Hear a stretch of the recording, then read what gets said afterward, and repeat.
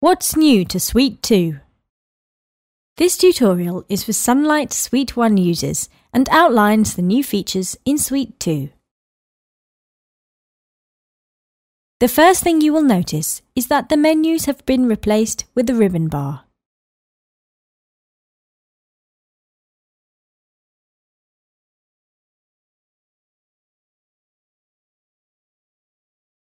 All information is now saved in a .shw show file.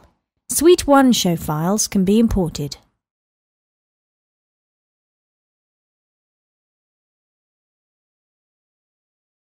The page panels have been redesigned to be more ergonomic and to save space. Buttons can now be rearranged manually by right-clicking and dragging. Colour wheels and XY grids now work as pop-up toolboxes, which can be pinned for permanent visibility or be automatically minimised.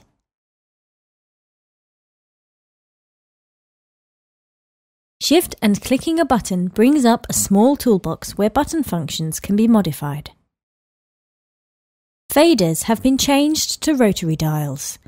These dials save space and allow a higher definition. They can be adjusted just as easily as faders by selecting the dial and moving the mouse up and down. Date and time triggering of buttons now uses a graphical calendar.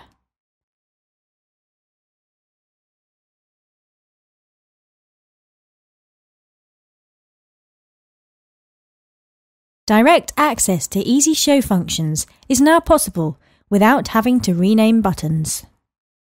The Patch Manager has been changed. Fixtures can now be patched using a grid view.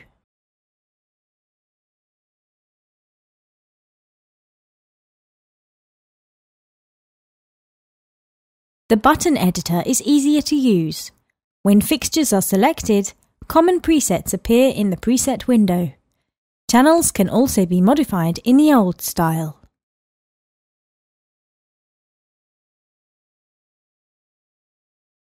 The Easy Step window can be used as before, or the new Easy Time window can be used.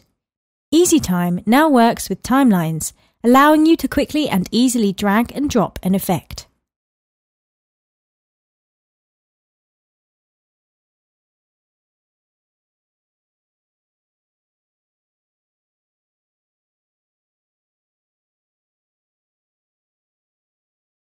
Suite 2 integrates a palette function, so templates can be made for common presets, such as position, then be applied to many scenes.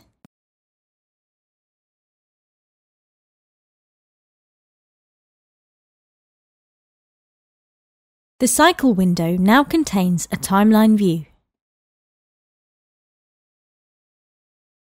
A brand new standalone editor allows you to write directly to the internal memory or SD card without the need for saving and importing your scene buttons into Easy Standalone mode.